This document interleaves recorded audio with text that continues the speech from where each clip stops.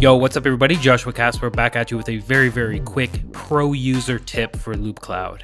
It is possible to save your projects. So this is very helpful if you've created something and you're not sure if you want to purchase the things from the store or if you want to come back to it later or whatever you want to do. You can actually save the entire state of the project. And you do it right here in the edit menu. If I click right here, I can save session.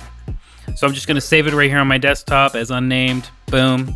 Now I can send that to anybody. And you'll see here that I actually have two loops in this project. One is from the store, one is from my library. It doesn't matter.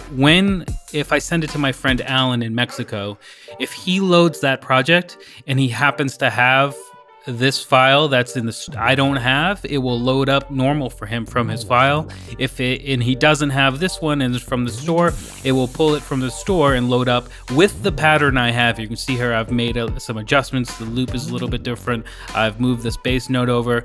All of that will be brought up for him normally. He will still have to purchase the sound, so we'll still have the P and the birds chirping and whatnot.